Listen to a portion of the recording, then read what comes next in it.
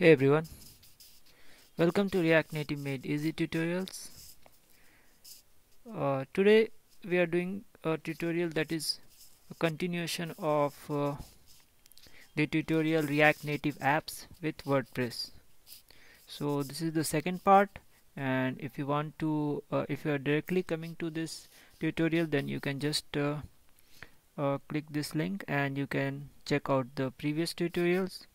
So in the previous tutorials we basically learned how we can create endpoints using WordPress REST API, and we can use WordPress as a backend for our React Native apps. So we have already learned that how we can create endpoints, and in this tutorial we will see how we can use that endpoint using the new React Native app, that is the new version of React Native.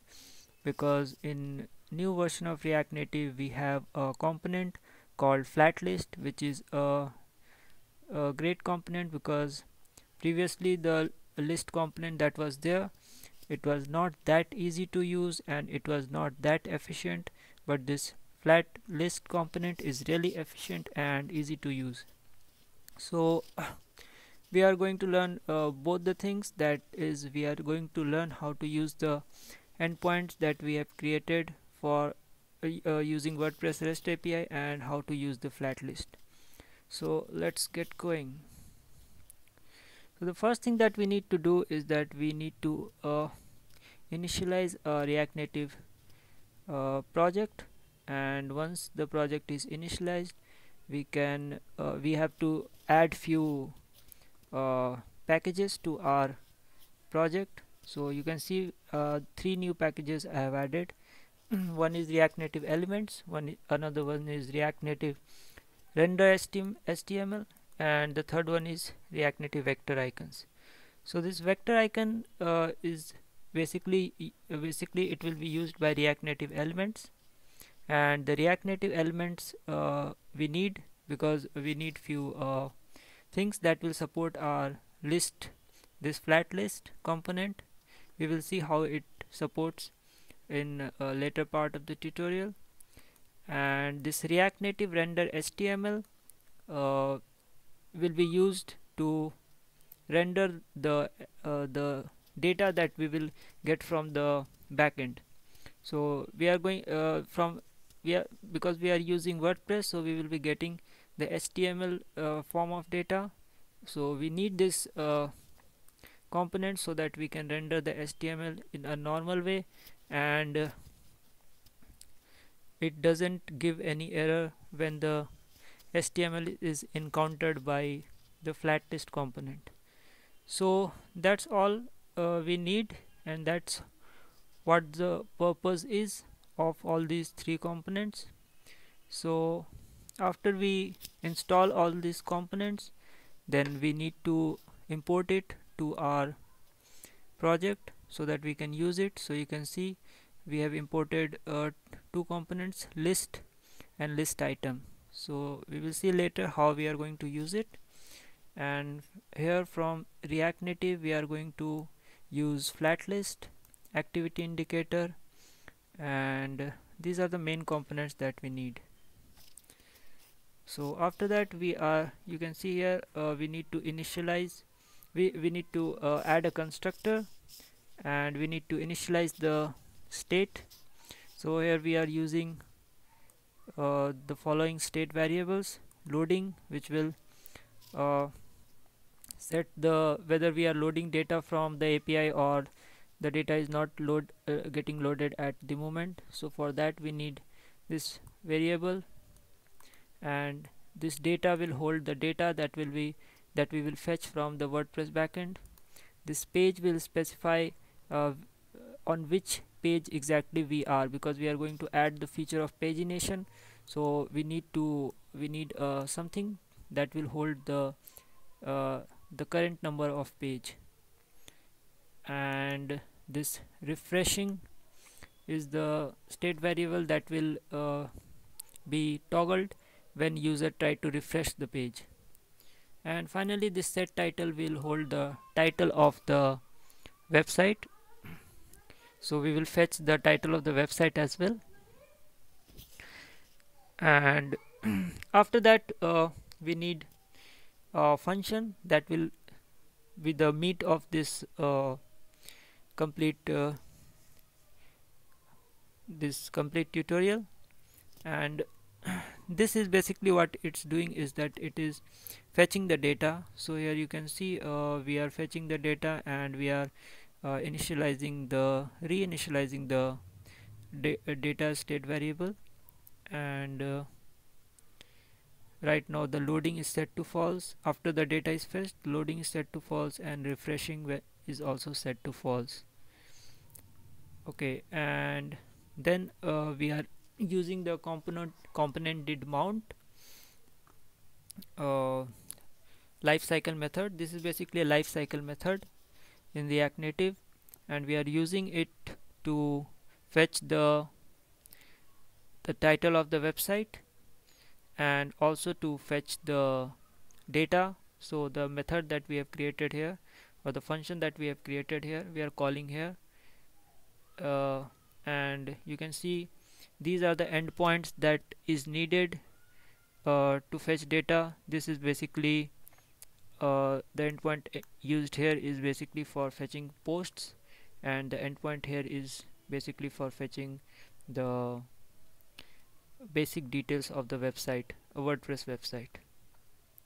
So these things will be common to all WordPress websites, because that is documented in the WordPress REST API documentation. And then we need two methods. Here we have two methods. The first one is render header, that will render the title of the website, and render footer. The render footer is basically used to show activity indicator. So whenever user will reach the end of the page, he will try the activity indicator will be activated to show the waiting time while the data is getting fetched from the WordPress website. Okay, so now we have handle refresh. So handle refresh will be used when the user try to refresh the page. So user when tries to refresh the page, this is called, and the fetch data method is called, and page is set to 1. So everything is like without pagination, and the page goes to number 1. So we will see this in action.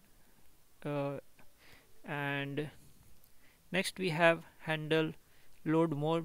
Handle load more.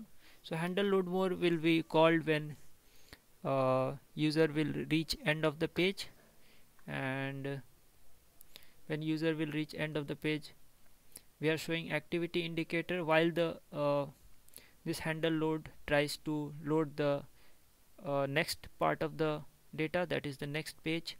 So here you can see we have set the page to we have incremented the page value to from 1, and we are then fetching the data, and while the data is being fetched, we will be showing the activity indicator like it's here in the code.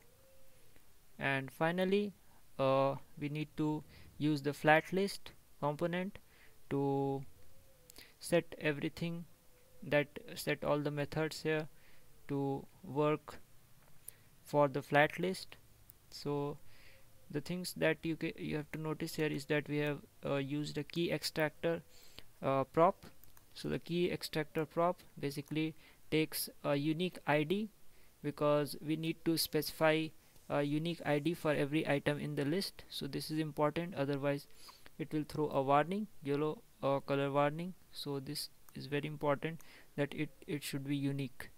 So you can any field from the list of data that is unique, you can specify here, or you can create a counter that will create a unique value for every item in the list, and you can use that counter here, counter value here. So that's it. You can see the FlatList has all the props that will be set to all the methods that we have created above, and then FlatList will work. So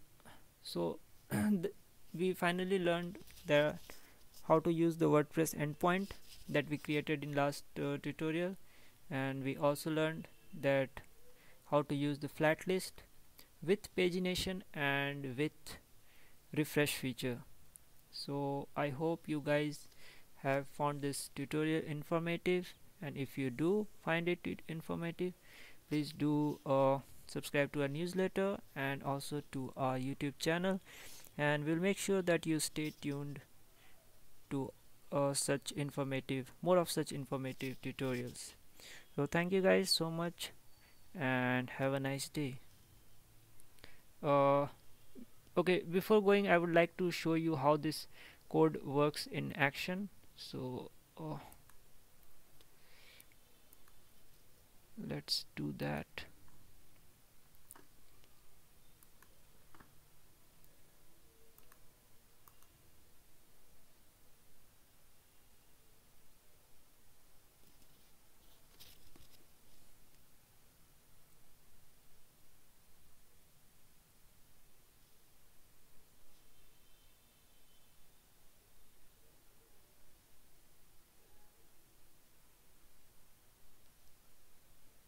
Okay, so here is our list, and if I go down, see, whenever the list reaches the end part, it is showing an activity indicator.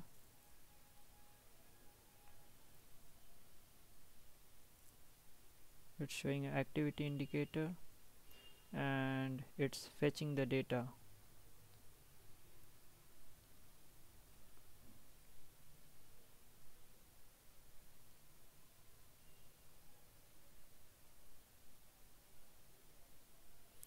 And if we want to reset the data like it was initially, I can just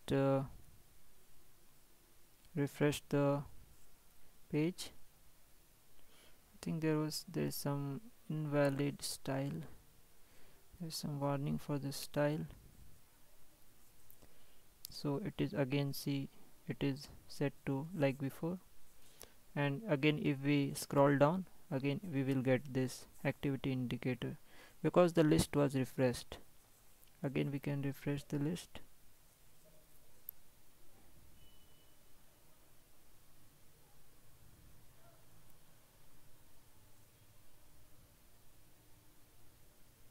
Okay, so again it is refreshed, and if we go down we will see the activity indicator.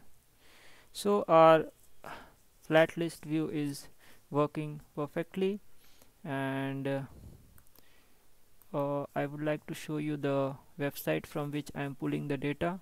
It's 3arabmagazine.com.